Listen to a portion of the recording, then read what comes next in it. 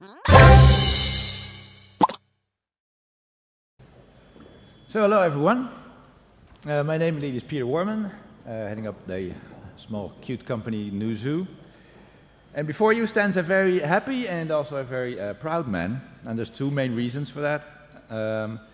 It's pretty special that a great event like this is taking place only a 2-minute walk from your office. Very interesting walk, by the way. It's straight through the red light district, and you'll hit our office if you're up for it. And secondly, I'm also proud to today to present what you easily could call the mother of all panels, maybe, with all these big names on it. And I will be hosting the discussion today, which is structured using about 5 main questions, a lot of room for improvisation. And it will lead us from the overall relationship between video, eSports, free-to-play, and why it's relevant for anyone in the industry, all the way down to a brainstorm about, what does this mean for indies, and what does it mean for the casual game developers, for instance. But before I let the panelists introduce themselves, I just wanted to highlight a memorable keynote of a person that I considered a visionary, Victor Kiesli of Wargaming. I think it was a DICE or something. Just before that, he bought some data from us, and he used that to quote our 86 billion projection for 2016. And in his keynote, he said, "That's a very boring and very conservative estimate. We should go for 200 billion. And people started laughing, and I thought, oh no, what is he doing? But he followed to say, if we maximize the potential that we have as an industry, that should be our ambition. And I think he's actually perfectly right. And ultimately, when we are about entertaining people. And he also said, the biggest reward you can get is people spending time on your game. It's not even money, that will follow, it's time. So we're in the entertainment business and in the times business. And I think that was a beautiful point, and it also leads to what we're talking about today, because if money follows time, the growth in money, which is a couple % a year, is quadrupled or 5 times as high in terms of time. In a single year, 50% more time globally is spent on gaming.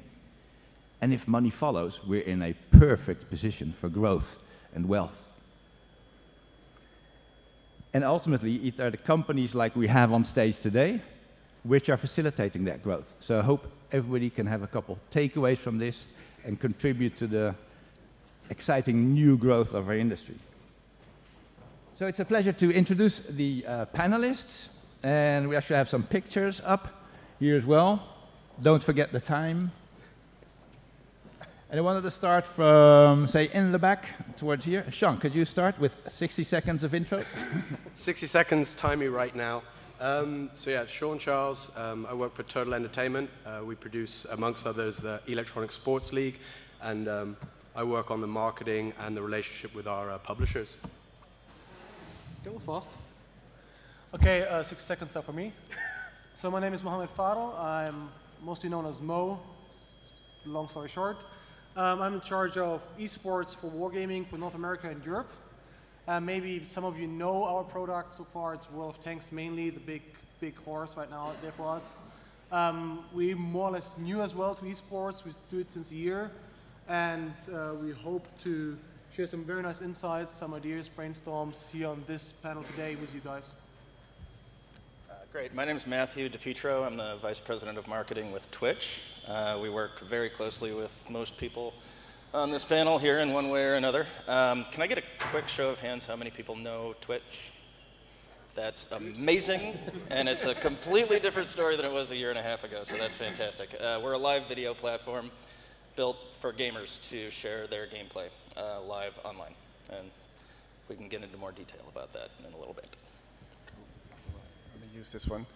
My name is Jelle-Jan. I look after the content partnerships for Nordics and Benelux. That basically means I work with content owners, rights owners who want to grow their reach on YouTube and make some money at the same time. We work with broadcasters, but more and more with multi-channel networks like DiviMove, Mediacraft, in the Netherlands, social influencers, who bundle or combine large gaming channels or other beauty channels, and we help them to grow their reach and to make them some money. Well, most of you probably know YouTube. We've been working on a live product for a while, and recently even announced that it's going to be available for everyone. There used to be some thresholds in there, but I think it's up and open for everyone to use now. So let's talk about that later on. Okay, my name is Christoph Sefferling. I am a game analyst, so I don't actually do things, which is okay because I'm also a trained economist, which means I can't do anything. Suits me perfectly because I also don't do anything with eSports. But I do have a couple of opinions and I have some stories to share afterwards. I work at Ubisoft Blue Byte. Blue Byte is a wholly owned studio of Ubisoft, and we have a lot of online games where I follow the data, so to speak, and it will be very interesting to see where the whole esports movement will go and help us in this direction. Cool. That's the intros. We'll have a discussion of, say, about 35 minutes. So we'll have at least 10 minutes at the end for Q&A, so save up those questions. For a first general question, just an intro, things like esports and video and free-to-play are sometimes treated like separate trends that suddenly happen. And free-to-play, that started off in Asia, where it was only free-to-play, and now it's here, and now esports and video is so big. But esports was bigger in Asia as well. So is there a relationship there? It sort of suggests there is, but maybe we can try to find out how that really works. And Mo, this open question: how are free-to-play, games as a service, video, and esports related? That's an easy one for you. A big one. Easy. So no, in the end, it's just focusing on the industry itself. And I started like 10 years ago, worked for Blizzard, NCSoft, and other companies. So you could see like a walkthrough through the industry times that you understand that. You're yours or me? Really you. Good, just to make things short. That everything turns based on entertainment in the end. Means our players who play free-to-play games or normal games or retail box games, whatever, they want to be entertained. And I think Korea is often leading these things as they are a small, strong nation, very high-tech oriented, especially on esports and online games. So it's normal that this will bring more or less the first wind of esports to the West. But recently it changed massively, tremendously through our friendly colleagues of Riot, League of Legends, awesome game by the way. They reinvented esports more or less. And I couldn't agree less with them to say it's about the entertainment factor. It's about, sure there are pro players or teams fighting against each other, but the consumer, me, the watcher, can't predict what's happening. So it's something unpredictable happens, and this is the entertainment factor which drove everything around. But this brings people together, can say, hey, I can play for free. I don't have to invest anything except the most valuable we have, our time. So this is very, very important for any publisher or any developer. I think these days that they have to realize time you invest is the one thing that the players will never get back. So our aim, I think, when we cross over to all these different branches like, better? Okay, sorry, is that we bring entertainment the best value for the time they invest. So there's a very good opportunity with esports, with streamings, with just normal content we deliver to make it valuable, make it pay off for the average guy. Yeah. But is there do free-to-play companies have a higher incentive to push their esports and video footage? Sean. Well, I mean, looking at the question, free-to-play, games as a service, video, all those things are, let's say, intricately related with one another. And when you bring a free-to-play game to the market, you need to have that longevity, because that's how you'll recoup your investment of making that game. So you want your game to remain relevant. So having, let's say, a streamer on, on YouTube, on Twitch, talking about your game means it's relevant to the audience that's watching that. If they're talking about, let's say, eSports, that's a very easy weekly amount of information that can constantly give them content to be talking about. The more content that's out there, the more that there is living in that ecosystem, so that'll bring people coming back to the game. So for example, if today I stream and say, I've just played with a new class of tank in World of Tanks, it was amazing, I had the best time, I'm sure, and we have statistics to that effect, that that will spike people using that game. So the old term was keep the game in the tray when we were loading games classically just in a PlayStation, Xbox, what have you. We want the same thing to happen now, but free to play is that tool. So the barrier to entry is incredibly low, but of course the ability to keep people coming back is very important, and you do that by giving them an ecosystem, a world that they'll care about that becomes relevant to them. Before I give it over to the streaming guys, Christoph, you work on the analytics and you want to get people to get back, so yes, so we actually do have the statistics, and we can see that they will then probably start using that one particular tank also more afterwards. So I wanted to add two things here. So as you said, the barriers to entry are very low in free-to-play games. That's very good to keep the players coming back and also to keep everyone engaged. I guess it's relatively similar to proper sports. It takes very little money to play sports. You just buy a football, and actually only one guy needs to buy a football, and then you can play. And if you don't have money for a football, you play with a can. And that's the same, I guess, with the free-to-play and the eSports movement. They go hand in hand. You can't really play $60, $80 for one title, which is out only for half a year, and expect that to have a big impact on the eSports movement. Having a free-to-play game means A, that the players can come in more easily, and B also means that the game company has an incentive to keep the game running, because it's a service now, and it's no longer just the box title that they're selling. What have you seen? Well, Matt, on Twitch, I guess that's how you, that's the wave that you're riding. Yeah, and it's a big wave. It's the way I like to think about this, and it's interesting to bring it back down to its sort of fundamental level from a gamer's perspective, from a consumer's perspective, which is that video games from their very beginning have always been a spectator experience as well as a gaming experience from the very beginning.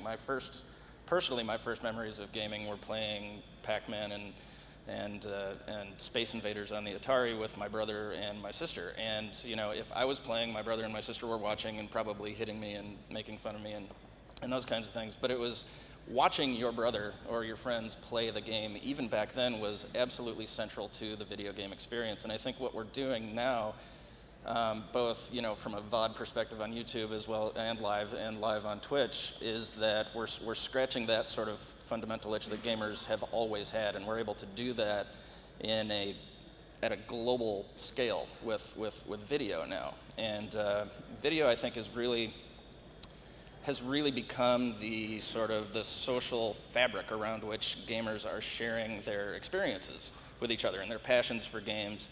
Gamers like to use Reddit, and they will use Facebook, and they'll use Twitter and those kinds of things, but I think what we've all discovered is that video is the kind of the native language of gamers, and that's, just last month we had 1 million unique broadcasters sharing their gameplay, and about 45 million unique viewers watching that content that those gamers were broadcasting. So we've really launched ourselves into a new world in which video has taken a real sort of central spot in the gaming universe. And I'm a spectator. I watch my son of 10 play more than I play myself. It's even worse. I watch my son watch Minecraft videos on YouTube more than I game myself. I'm a spectator, and that's on YouTube. It's all consumer-generated game footage, isn't it, predominantly? Well, it's becoming more and more professional. Well, we can see with partners like PewDiePie, who's got over 20 million subscribers worldwide and doing ridiculous amounts of views, is that there's two things happening. One, apart from the games, which there's so many fans of them, but there's the games where there's brands coming up as well in terms of personalities, game personality, or how you say it, curators of games who become more and more important. I think PewDiePie is a great example of that. From the publisher's perspective, there's a lot of things happening there, I think. There is getting your game out there, promoting your game, making sure that people see it. Then once you've got your game, once you've got your players, whether it's free to play or you have to pay to play, it's really about making sure that everyone engages with the game and is able to share what they do, and through live streaming or through on demand. Both are great. Live makes it timely, makes it more scarce, which makes it interesting sometimes. On the other hand, on demand is what's the majority of viewing still, what we see. So make sure that you build out that community, that everybody is able to engage with your game, and make sure, I think that's what Mojang's doing really well with Minecraft, is in some form curate that as well, and help the community and steer the community in terms of what is possible in what kind of content is able, what kind of content you're able to create and show off the best examples. And then finally, that's I think especially for the free-to-play ones, it's interesting to start making some money with it, and build out your own channel and create your own content with that. And you can do that on YouTube or your own platform. There's multiple ways to do it. I think we recently launched video ads in front of gameplays as well. So there's a whole myriad of things, but we'll get to that later, I reckon. Yeah, that's a lot of stuff to take in, and we're actually touching on sort of the second question, where the individual people here see their biggest contribution to growth. Are there specific events or facts or things that jump to mind which you couldn't imagine be doing a year ago or something that you would like to share with the audience, and you think that is contributing to innovation and to growth of the whole market? That's a big one. Sean? Yeah, so I mean, simply put, if we go back a year, 2 years ago, to fill a stadium, a classic sports stadium, was just inconceivable. I mean, the idea was there, but the potential of people being able to get there, move their backsides basically was limited. Last year at Katowice in Poland, we filled a stadium with 15,000 people. Then there was Riot this year with the LCS Championship. I believe they filled the Staples Center. This coming year, that'll become more normal. As that happens, that means classically mainstream media will perk up because they're more akin to what's going on there. So eSports in its essence and the free-to-play movement and these massive games really hitting those huge numbers are still, let's say, the best kept secret. If you don't know about it, you're in the minority, but sadly the minority is most of the time the mainstream media, so it'll spill over, and I think that change will really move a lot, because it's easy for people to understand, oh, there's a sport, it filled a stadium, those two factors connect, so I think that's a big movement. Oh, we were talking yesterday, I think you had some cool statements about that. You've been at Blizzard, you moved to wargaming, and... Yes, to say that, to be very honest, we were surprised, totally caught by surprise in our own roles in wargaming that esports hit us that big and that hard. Just to give some numbers, a year ago we had the Go For What with ESL, and we had roughly 42 teams in Europe. A team in our esports is a bit bigger. We have 7 people to 10 people make one team, so it's a bigger group playing together, but 42, we said, okay, it's fine. And then within a year, the community grew so fast and the demand was so big that now we have over 500, 600, 700 teams participating, and these are like teams of 10 people each playing esports. It means not like just playing our game, they're playing dedicated tournaments out of nowhere. So the community itself drives us. They tell us what they want. They create the demand we're not aware of, meaning this is probably a big thing because we're free to play. So everyone can join in, and suddenly they dictate, and it's a good thing, don't get me wrong, they dictate what we have to do. That means we have to adapt very fast in development, and we make mistakes, it's normal. we try, okay, we should do this and this spectator mode, this UI, and then we realize this is crap. People don't want it. They don't want to use it. This is they have a totally different demand. We have to look around what drives them. So I can just say it's growing exponentially right now for us as well. Esports itself, in wargaming with World of Tanks, and we're just at the beginning to learn. Yeah. And a quick anecdote about that.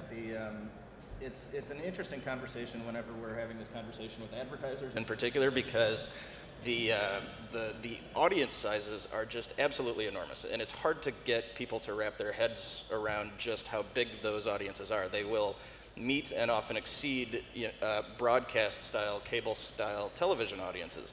And it's a hard thing because the statistics are very different. So, a lot of advertisers are used to Nielsen ratings based on television, and you say, the LCS tournament, for example, had many, many millions of viewers over the space of a few days.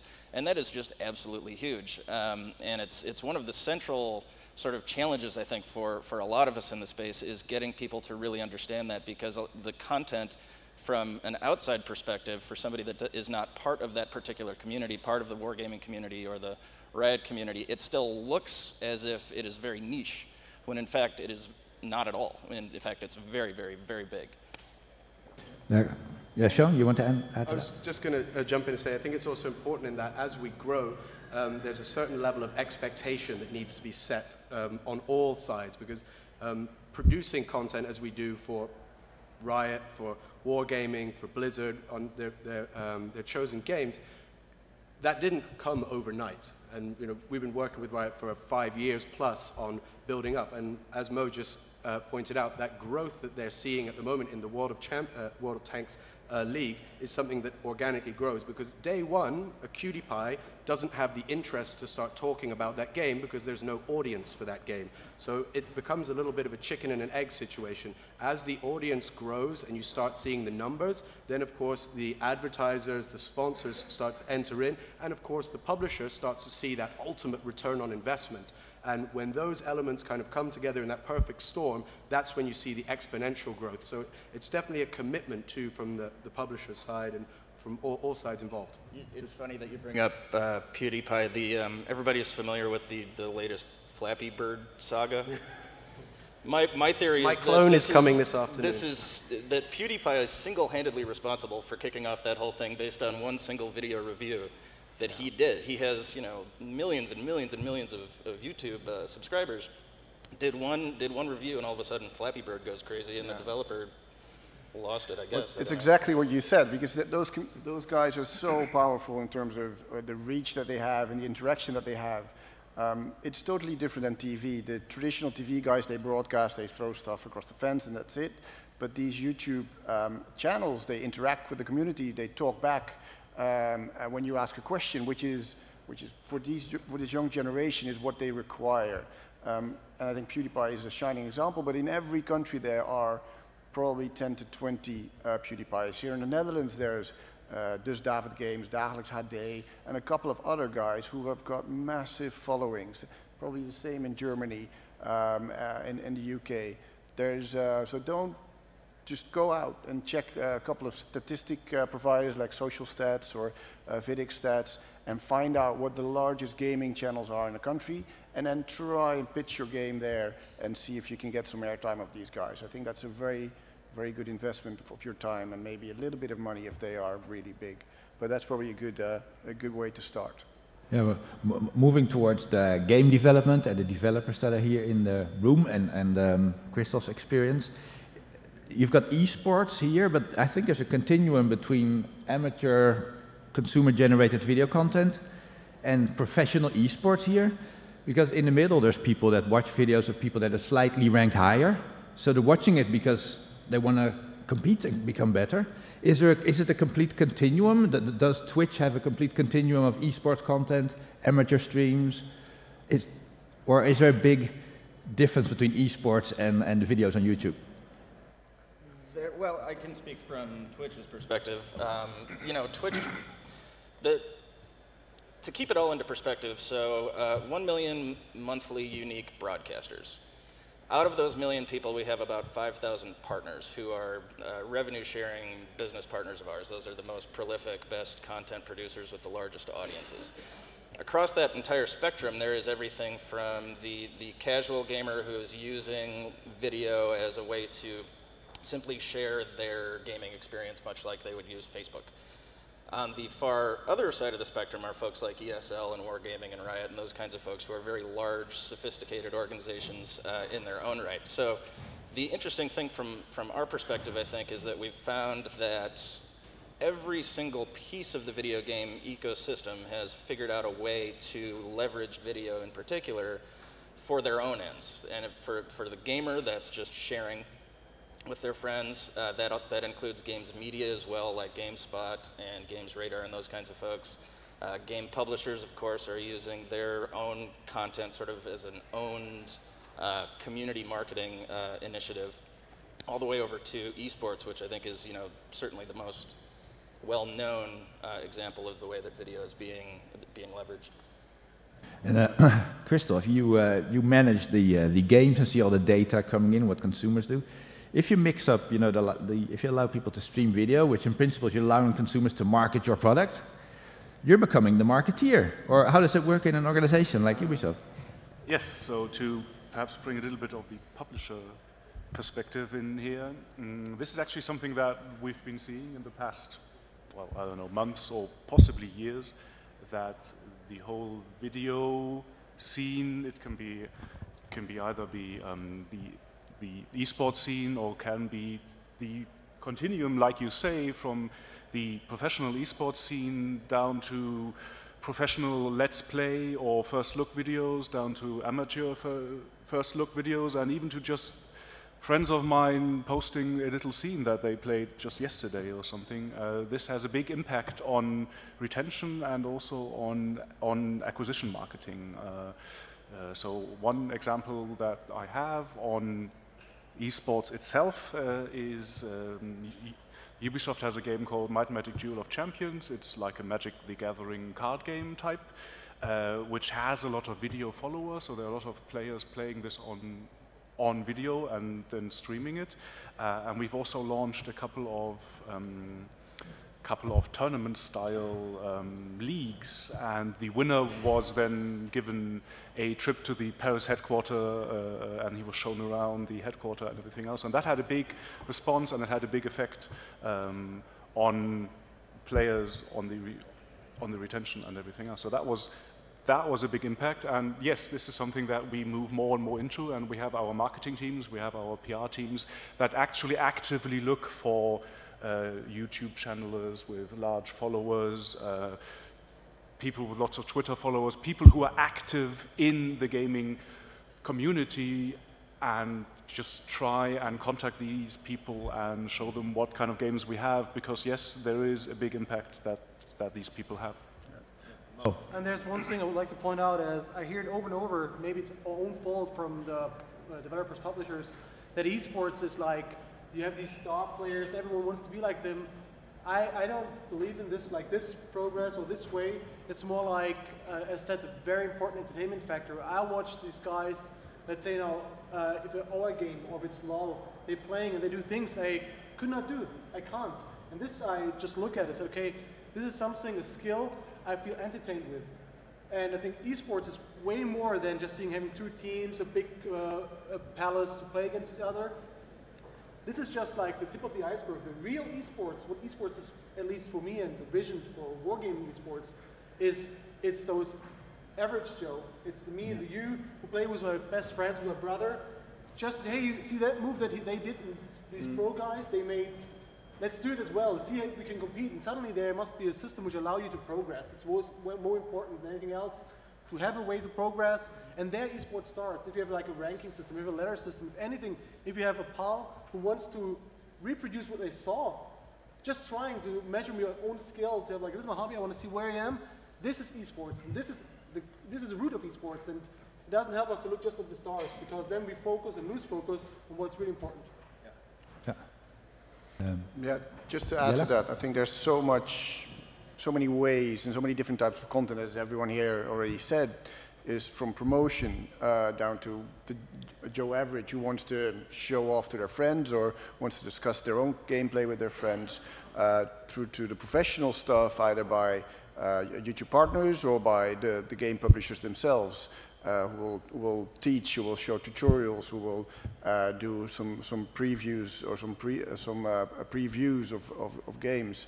I think one of the key things for you guys to remember is that what we see is there's a large correlation between the amount of views on YouTube and the successfulness of a game. So whether you're free to play or whether you are pay to play, it's the amount of views. And to come back what Matt earlier said, is that video is the new social layers, the new social fabric that connects all these gamers.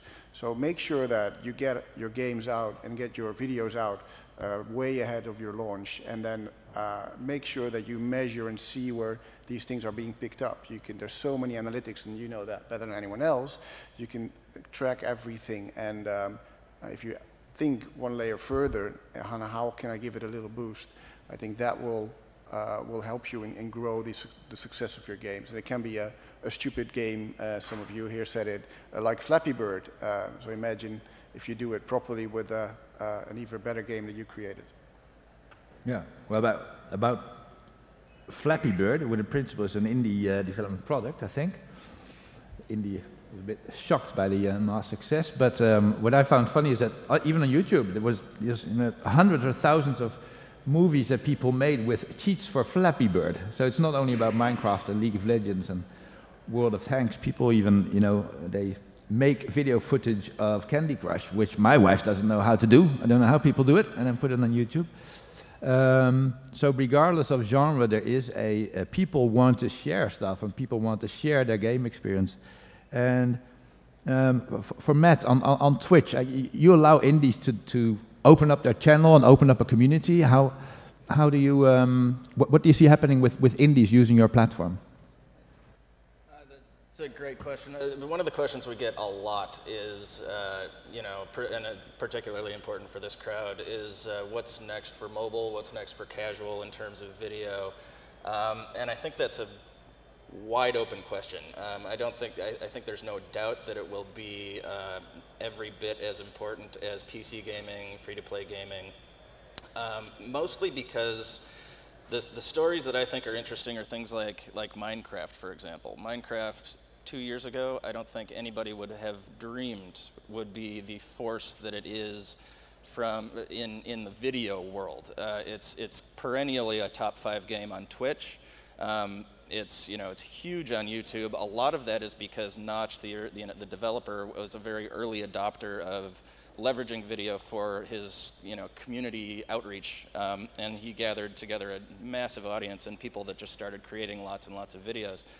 Another one, I was just talking to the folks, they've got a big spot on the floor here, a company called Everyplay, whose entire business model is based on capturing video from your mobile game and sharing it to YouTube and Facebook and Twitter. So I think that you never know what the community is going to do with your game when they get a hold of it. The idea is you want to create a game and turn your game into a platform for creativity for your gamers. And you never know what's going to happen when you open up your game to video creators, but it can only be good because it's only exposure, and it's only product trial, and it's only massive audiences getting eyes on your game with people that are not necessarily your consumers yet. It's the best advertising you can possibly have. And Sean, ESL and your company Turtle is known for organizing these huge, cool events and broadcasting them. And what is your relationship with indies, or what should they have the Flappy Bird Belgian Championships, or is that something you would facilitate, or? Just so that everyone understands, I'm at 16, which is pathetic. So, so it's easy to look at esports, and what you hear about is, of course, the large, standout, huge events that take place, whether it be at a Gamescom, whether it be wherever in the world. It is ultimately, though, really a grassroots initiative. The way that esports started out in people's garages, very small, very in the LAN scene, that's still really true today. It just obviously happens that the same way there'll be kids playing on the streets of Brazil right now, and there's somebody playing in the Champions League. The same is true of esports. And for indies, it's just getting in at the right time and understanding how to place your game in front of the audience.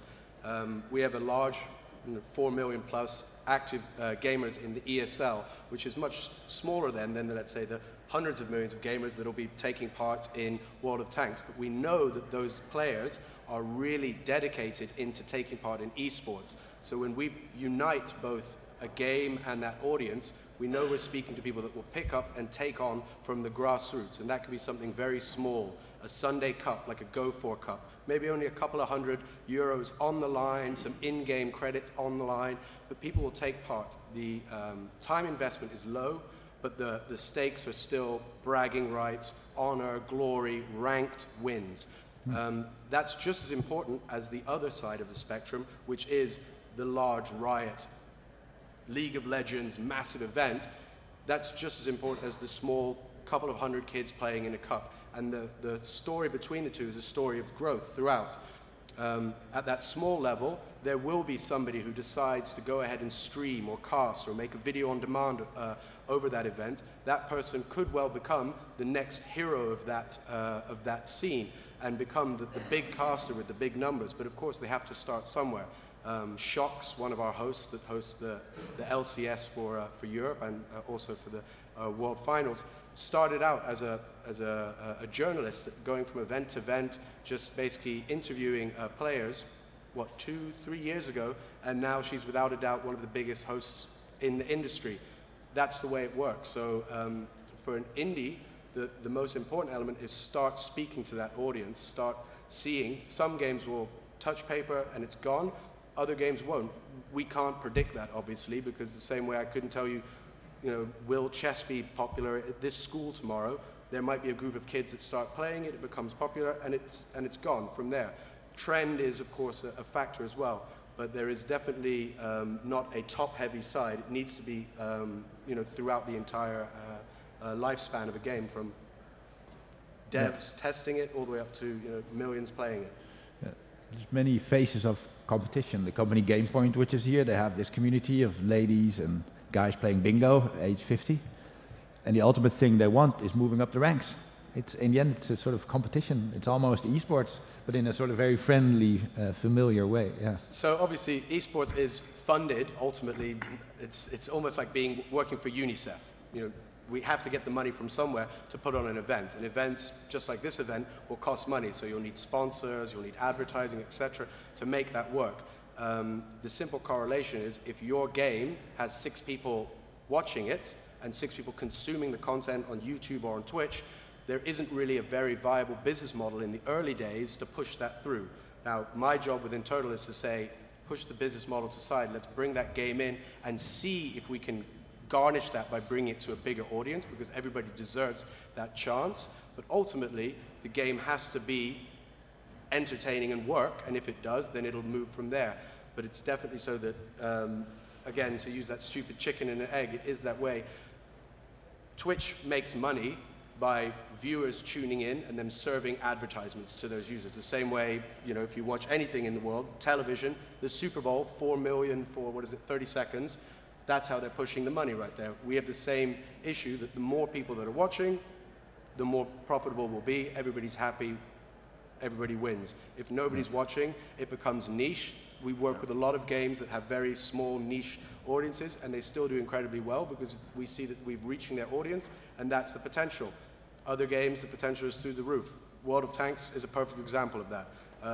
Bring in World of Warplanes, the sky's the limit to where that game will go, and of course we work together to make that happen, but at the same time, it's a little bit like gambling. We don't know, but my job is to make sure that everybody gets the chance to experience that.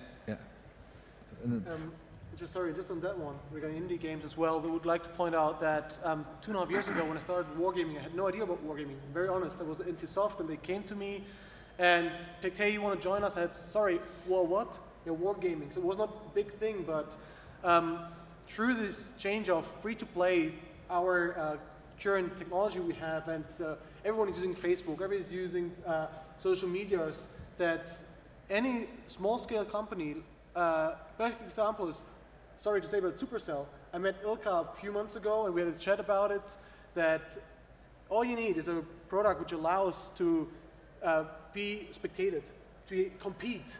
That's all you need these days. You don't have like the big, massive companies who dictate anymore what the market should look like. It's the first time ever that really the consumer, the audience, drive the market. I know that Mr. Steve Jobs probably would say, no, but it's really right now happening that the massive audience gets together because my neighbor is suddenly sitting with me, next to me in my living room, through my mobile phone, through my tablet, through Twitch, YouTube, whatever. So even the smallest scale developer can bring out AAA, MMO, eSport, whatever he wants through the new technology. So this is something we have to be aware of, and we can't label eSports right now or the future will look like, because every morning I wake up, it's a totally different approach. But can I watch my neighbors through Twitch? Is that, I sort of get it as a takeaway? Well, you don't know my neighbors, but I would love to. But a last thing, so is if you integrate, sharing a video and competition in an ideal way from the start, from day one, is that the cheapest, most effective marketing you can do, Jelle? Smartest marketing move you will ever make as an indie? Well, if I would be responsible for marketing for a new game that will come out, I would do a couple of things. One, I would make sure that it would be really, really, really easy to create content by the users and to be able to share that as soon as possible. That's one. Two, I would set up a community manager or a set of community managers that will jump on everything that's happening around the game and react on everything, and making sure that you get a community together. And the third thing is, and that's where Turtle comes in, is that people need bragging rights. People want to see that they're better than someone else. People want to compete. So definitely make sure you do that. So it's about creating the content, creating the community, and make sure everybody can see and share who's best. Yeah. Christoph, one last thing, and then I think we'll open it up for questions. Have you got to analyze new stuff since all this stuff happened? Has your set of analytical skills has that extended into new territories? It's yes, and it was actually something that I had thought of perhaps as a closing statement or something like this, because we talked about this just at the beginning. When you show a video of some famous player playing this new tank, and then you will see a spike in A, users, and B, also a spike in users playing this tank. And we see similar things in our games, of course, obviously not with tanks, because we don't have a tank game yet. But this is actually something that I personally find very interesting, because it does allow us some fancy statistical tools. So you can do some differences estimators, you can do some IV estimation or everything else, because the question is, okay, we have a Twitch channel, we have a YouTube channel, we have a Let's Play. This pushes a certain amount of players into the game which wouldn't have played either at all or wouldn't have played at this particular time. So we see the tank usage spike, and then afterwards slowly drop down again. Does it drop down to the normal level before? So is the gameplay in it sort of stable, or is it a non-stationary time series? Just to use some fancy words over here. So does this push keep it on a higher level? So are there some path dependencies in here? So all of these things are testable. And the nice thing about having this on Twitch or live or anything else is, that would be my kind of dream come true, is we can steer this.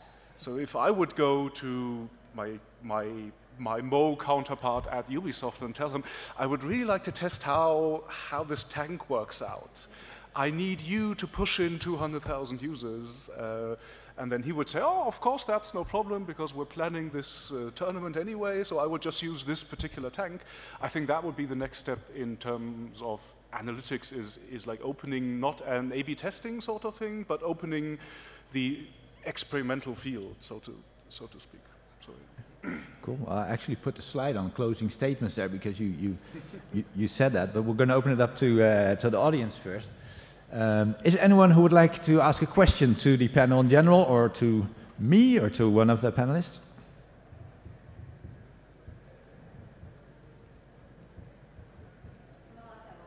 Oh, good. Thanks, Chris. You saved us. We can also continue talking. We don't need questions. Yeah.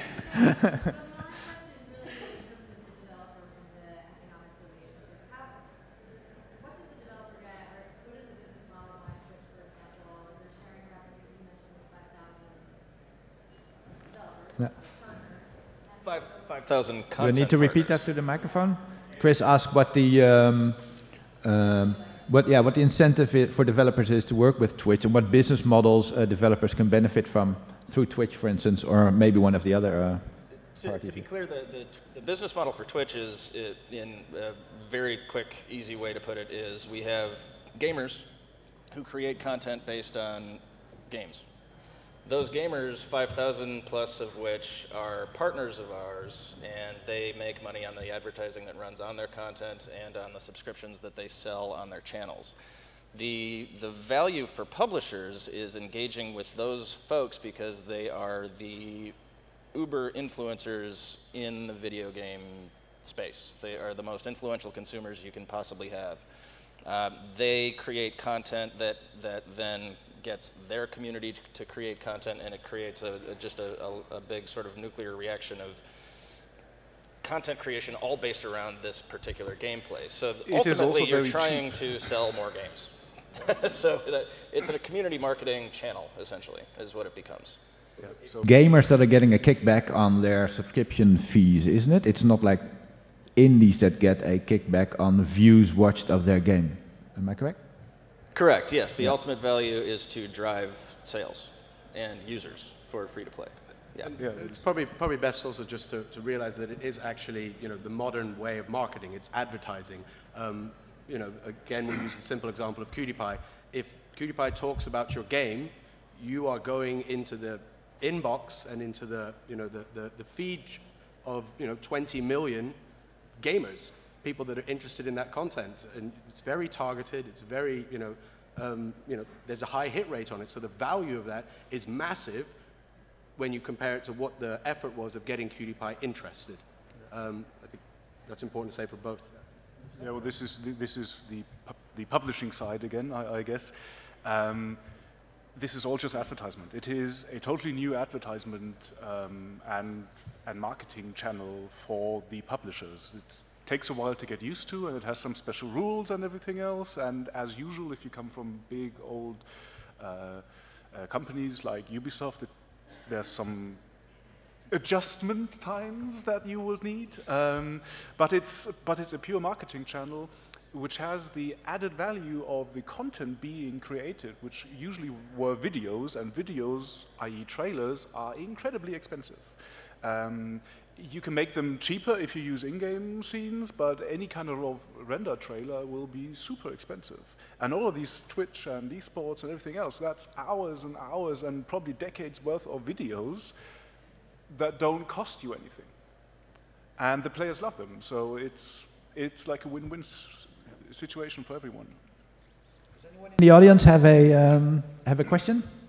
Yeah, there with the green hat.